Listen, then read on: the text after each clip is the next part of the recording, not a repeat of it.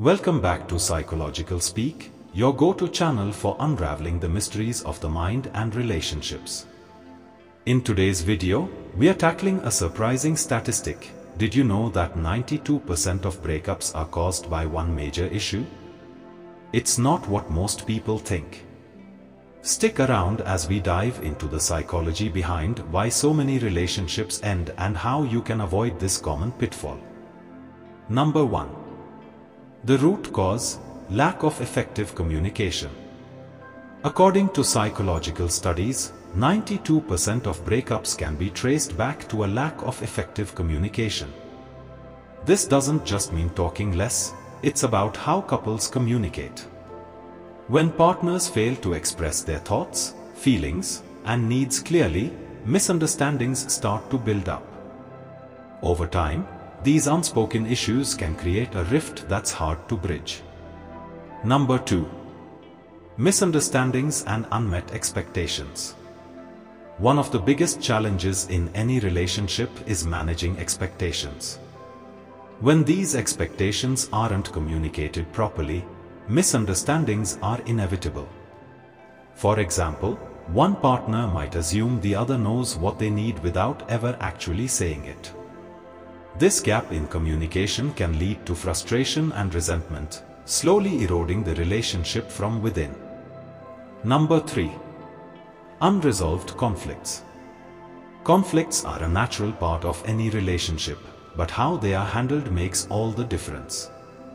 Couples who avoid difficult conversations or sweep issues under the rug are more likely to face breakups. Unresolved conflicts don't just disappear, they fester. Over time, they can become major barriers to intimacy and trust, leading to a breakup. Number 4. Emotional disconnect. Communication isn't just about words, it's also about emotional connection. When couples stop sharing their thoughts and feelings openly, they begin to drift apart.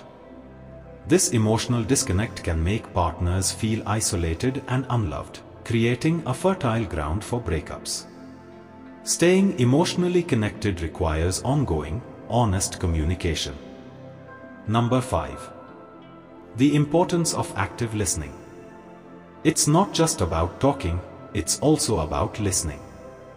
Active listening means truly hearing and understanding your partner's perspective, even when it's difficult. Many breakups occur because one or both partners feel unheard or dismissed. Practicing active listening can help bridge the gap and strengthen your bond. Number 6. How to improve communication. So, how can you avoid becoming part of that 92%?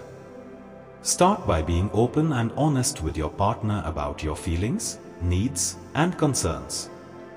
Don't be afraid to have the tough conversations. Addressing issues early on can prevent them from turning into insurmountable problems. Also, make sure to actively listen to your partner, showing empathy and understanding in your responses.